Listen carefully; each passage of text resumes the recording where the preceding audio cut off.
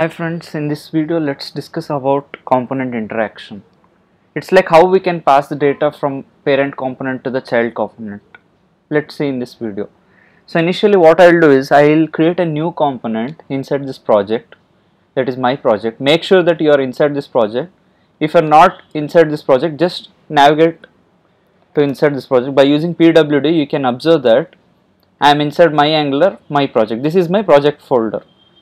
If you are inside the project folder, then only Angular CLI commands will work. So what we will do is, to create a component, let's use the command ng generate, G for generate, C for component. Let's name the component as test component, for example. So ng gc test. Now if I click on enter, you can observe that following files will be generated by Angular CLI for us. This will be like skeleton for us, and we can modify these files easily instead of creating one by one. So if you observe inside app, we have test folder getting created, and inside test folder we have test component.css, test component.html, spec, and test component.ts. So these files are generated by Angular CLI for us. So what we will do is, let's treat this test as a child component and app component as a parent component. So inside the parent component, let's create a property here inside the app component class. For example, public name equals, for example, Harsha. Okay, I am creating a name property here. Now what I will do is, I want to access this property value inside my child component. How we can interact from parent component to child component, let's see in this video.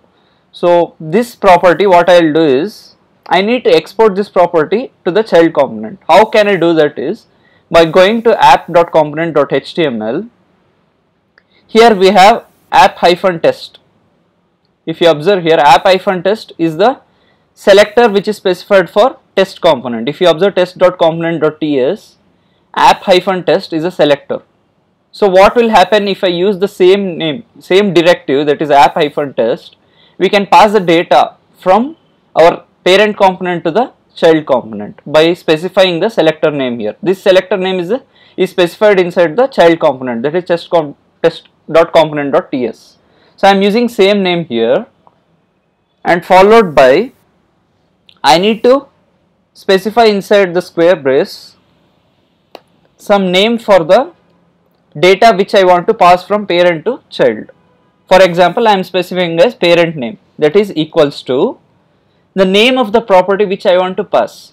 Here I have taken name as the property name inside the app component class. So this property I want to send to the child component from this app component, that is a parent component. So what we will do is, app.component.html, we need to specify some name here. This, for our understanding, we are giving as parent name. We can specify anything here just to identify that this name comes from the parent component. So this property name we need to specify inside the double quote. Okay, let's save the changes. Now from parent I am passing this property. I need to access this property from child, right? So what I need to do next is, I need to go to test.component.ts, which has been generated by our Angular CLI. I'll open this. If you observe here, the selector is having the same name which I am passing data here, app-test in the parent component. So this matches. Now what I will do is, I need to use @input, and inside the brace I need to pass the name of the property which I am going to pass from the parent component. This I have this name, I am taking the property from app component.ts. This is the property name, and I am assigning this to parent name. This is like a messenger. This will pass from parent to child. So we need to pass this name inside this brace. So inside single quote, we need to pass the name of it, that is parent name, which I have specified inside the parent class, that is app.component.html. So the same name we need to pass here, and we need to specify child name for this. Child name is, that is test component property name for this, by specifying public of name.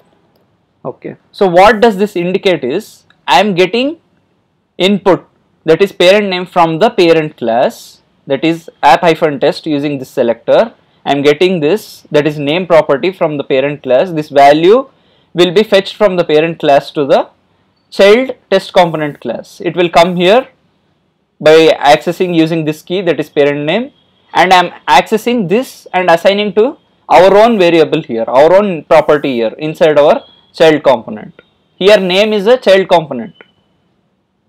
Child component property is name here, but here this name which we are passing from parent is name.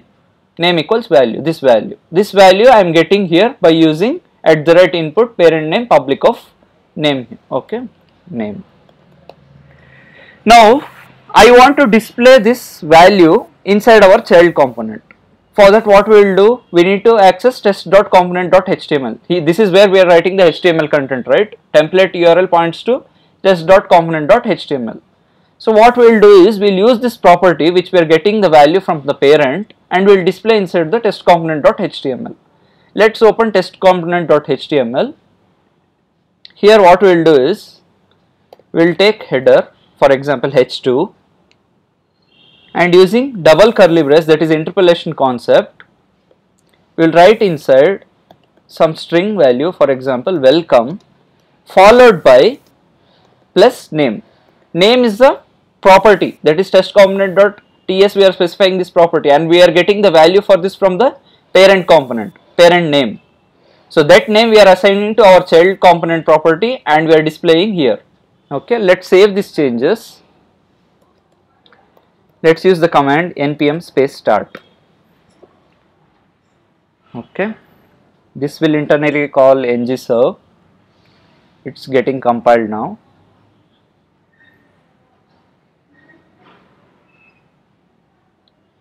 Now if you observe the web page,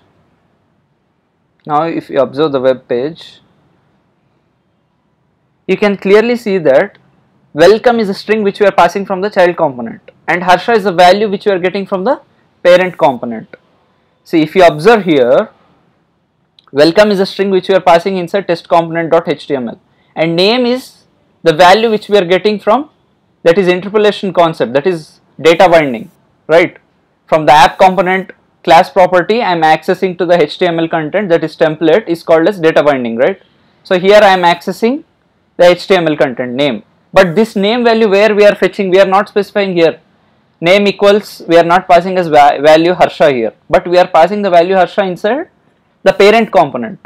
Parent component is app.component.ts. Here we are specifying property name, that is equals to Harsha, and this value we are passing through this key, that is parent name with square braces, that is equals to name of this property. Name of this property is name, app component property. So name we are passing here, so that this key we can use inside the child component by passing @input child component. This key we are using here, and we are assigning to our own child property as name here.